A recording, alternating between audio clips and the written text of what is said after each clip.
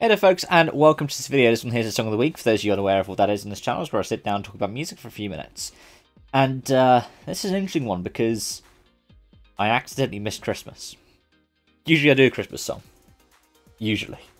And sometimes they're quite fun. I think my first one I did Christmas Time for the Darkness, which I actually haven't heard in ages now, come to think of it. Might even be a year now. And I think the other ones I had was Blink-182, another Christmas song. I think I had a Wham at one point. I always lose Whamageddon, so it doesn't really matter to me listening to Wham at all. It's a pretty decent song anyways. But this year I accidentally missed it, because usually I'll make sure I've got one right before Christmas, and that was really last week's one, which was Dead by Sunrise.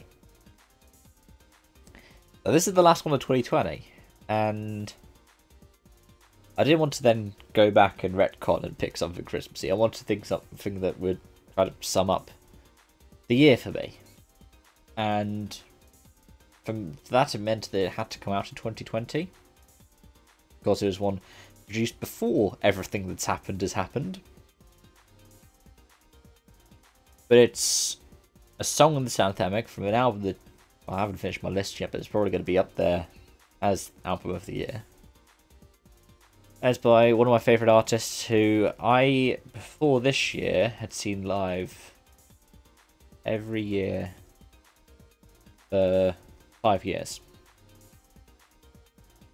5 years? 4 years. Would have been 5 years this year, because I was booked to see them. So it would have been 16, 17, 18, 19. And Shikari. Well, I haven't picked in ages. I was looking back, and this is number 286. Last time I picked Shikari was 265. I honestly didn't think it had been that long, but 20 weeks. 100 days, 140 days. So, I've picked a lot of stuff off of Nothing's True and Everything Is Possible. I haven't picked this one. This one is also a nice way to end out the year, and it's anthemic. And for me, has the kind of core message that 2020 has for me, which is called Crossing the Rubicon. It's got references to Beckett. It's about persevering and just keeping on going. That's where some of my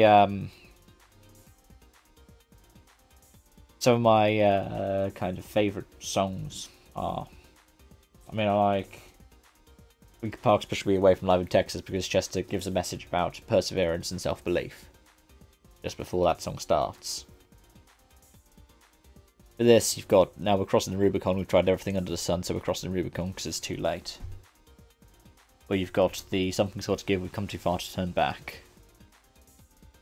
It's kind of push forward, believe in yourself, persevere. You've got hardships coming at you, but you can take them one at a time.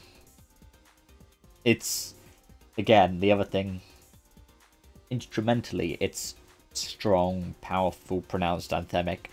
Rao, I think, makes note of the fact that some of the synths call back to Take to the Skies and Labyrinth, which, that is a massive callback. But it's something that Shikari do. I mean, the Spark was brilliant because of how it departed from using all the kind of digital synths that they'd come to use, and going back to what they used to use with analog synths, where you build up the layers. Analog synths, even if you're using them in a DAW like Logic, I can say from a production kind of point of view, are a completely different machine. And they are so much fun to work with. Yeah, in a year where we've seen so many different things happening, I think that it's nice to close out with this. So you can find Crossing the Rubicon in the description section down below here. Thank you all so much for watching, and I hope to see you around. Bye for now.